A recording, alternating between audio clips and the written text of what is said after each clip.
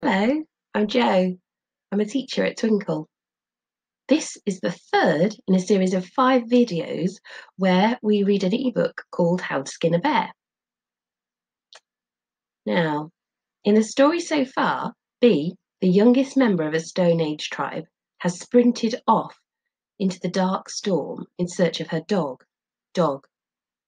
Her dad called after her, but she had a moment of panic and dilemma and ran off, and that's where we left her at the end of chapter 2.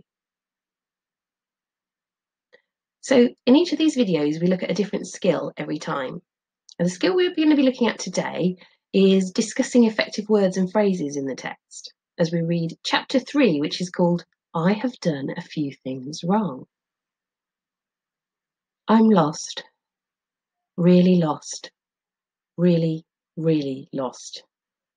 Ow! I hear it faintly through the trees. Is that Dog? It's nearly daylight. I've been chasing him all night. At least, I've been chasing the howling sound all night. I hope it's Dog.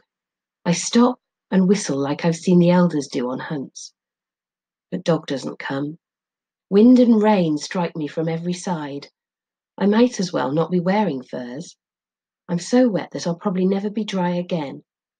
I haven't seen or heard the tribe in an age. But who cares about them?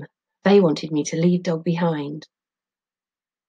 I'll stop reading now and we'll just have a look at that paragraph at the top of page 21. Here's a question for you to think about and write down the answer.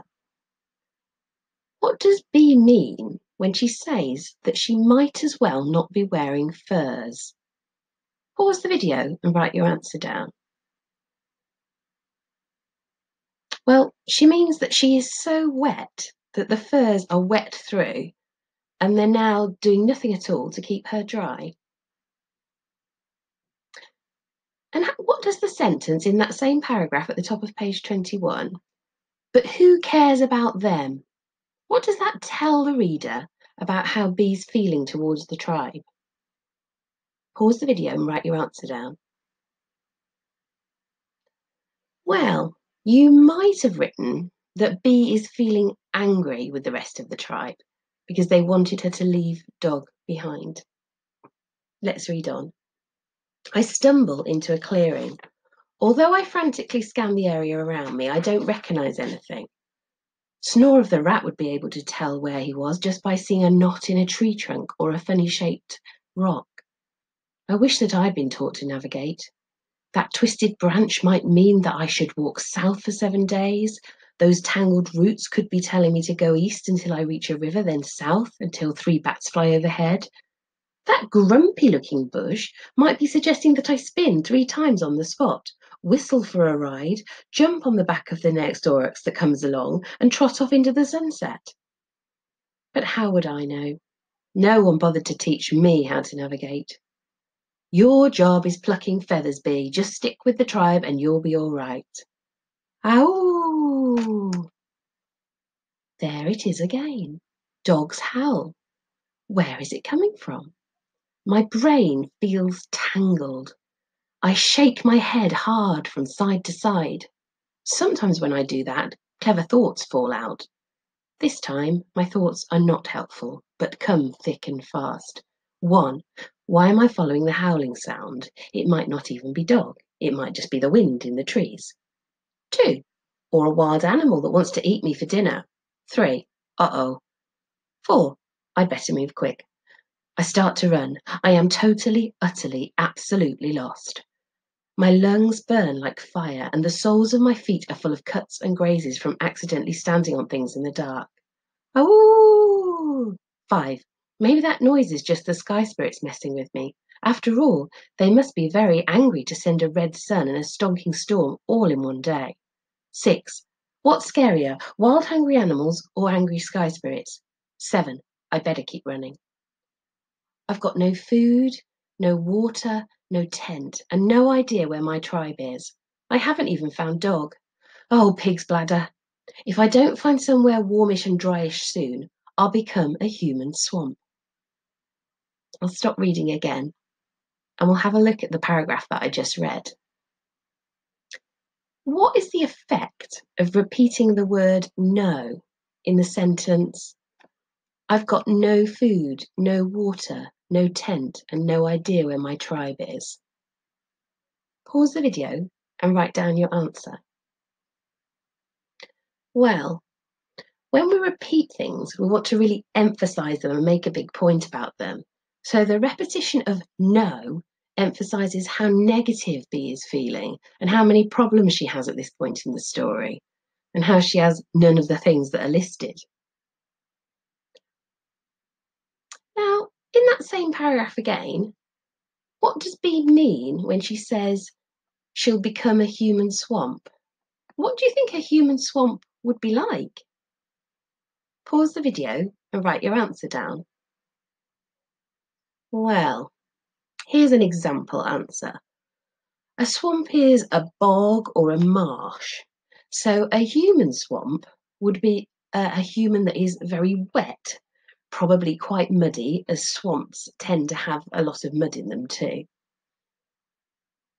So the author's using language there to compare something else to B. So a swamp and a human swamp, B would become.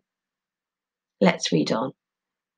The wind rushes through the clearing and the trees wag their fingers at me. I shiver and my skin goes all bumpy, like duck skin. I look up at the sky and wonder if the sky spirits are watching me. But why would they? It's not like I've ever done anything wrong, except for when I complained about plucking the duck, and when I ran after Dog, even though Dad said to stay with the tribe. And there was also that time that I borrowed the flint spearhead that Dad had been shaping and chopped off all my hair without asking. Oh, and that other time when I carved a picture of Dog into the side of Dad's drum, only he said it didn't look like a dog at all, more like a pig with bellyache. Okay, so I've done a few things wrong. I still need to find Dog, though. I start tramping uphill, but I'm tired, really tired. Totally, properly, really tired from being awake all night. My heavy eyelids begin to droop. I can't help it. Desperately, I try to open my eyes wide and stare. I even hold my eyelids open with my fingers. When I realise that this simply won't work, I pick up some short sticks from the forest floor and attempt to prop my eyelids open with them, but I just poke myself in the eyeballs. Eventually, despite all my efforts, I'm walking with my eyes closed.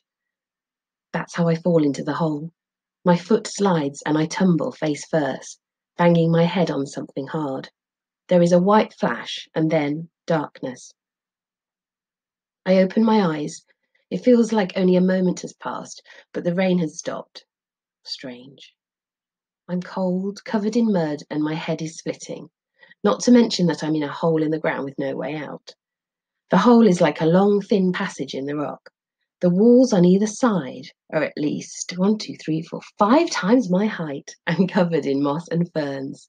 I run my hands over them looking for handholds, but all I feel is slime. My head throbs, water drips. I try to walk all quiet and sneaky, but it's impossible when every footstep makes an enormous squelching sound. After 5 more strides, I stop. I can hear something, a splashing, snuffling something. I freeze.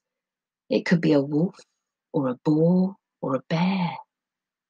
If I don't move quickly, I'm going to be something's dinner. I run.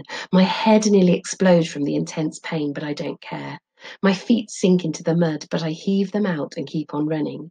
Even the elders are scared of things like bears. No one has faced anything that big alone and survived since Glinting Fang killed a cave lion.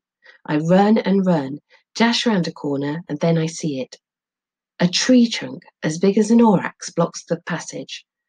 There's no way around it. The sound is becoming louder. There is no other way. I'll have to climb. The tree is covered in slimy green moss. Desperately, I throw my arms up and dig my fingernails into the moist bark. My hands slip, my feet slide, and I fall back into the mud. My head pounds like a banging drum. I'm not going to die because of a bit of slime. I jump up at the trunk once again. My belly skids across the moss-covered trunk, and before I know it, I'm tumbling over the other side. Frantically, I try to grab the thick trunk, but it's much too slippery. Losing control, I slide right over the top and roll in the cold, thick mud. Ouch! I cry, rubbing my sore head. The light blacks out for a moment. I can't tell if it's the sky spirits nesting again or just because my head is all funny. Something scrambles and whines nearby. I have to move. Right ahead of me is a little nook in the rock, just high enough and deep enough to hide a bee-sized person. Peeling myself out of the sludge, I crawl inside. Just then, the snuffling, whining creature leaps over the tree trunk. My head is full of pain and strange lights. I can't see. I can't move. I curl into a tiny ball. Seconds later, something wet and furry is sniffling and licking my face. I groan. I can't believe that I'm going to die like this. I squint, one eye open. The thing licking me isn't a wild beast at all. It's dog. That's the end of chapter 3. There are some more questions for you to answer, which will help you explore some of the effective words and phrases in this chapter. And there's also some activities that you can do after the video. Just click the link in the description and see what they are. Join me next time for chapter 4.